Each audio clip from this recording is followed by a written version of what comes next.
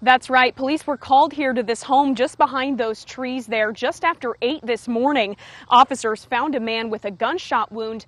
The homeowner telling police he found the man inside his home, so he shot him. This is the second time this week he's had to get physical with intruders. It may look hidden, but that hasn't stopped intruders from targeting this home near 80th and Harney twice in 48 hours. According to the homeowner, he encountered a burglar inside and fired a shot. Police say that happened around 8 Thursday morning. The 25-year-old suspect, John McDonald, taken to the hospital in serious condition. The homeowner, Lance LeBron, still sporting a black eye from fighting off intruders on Tuesday. Maybe they just thought he was an easy target. He's put 2 in the hospital so far, so it's so easy.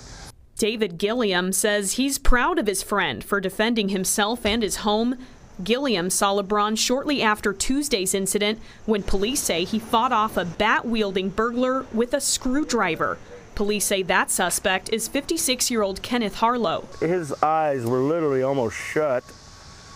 He's got big old knots on the side of his head. I talked with neighbors who say the homeowner is a normal, friendly guy. You wonder, what the heck's going on here that somebody would target somebody like him. Other neighbors say the double dose of crime on their block is suspicious. Police have not said whether or not the 2 break-ins are related. And so far, police haven't arrested anybody. I'm told both Tuesday and this morning suspects are still in the hospital. Both suspects have some criminal history. Reporting live near 80th and Harney, Camila Orti, KETV News Watch 7.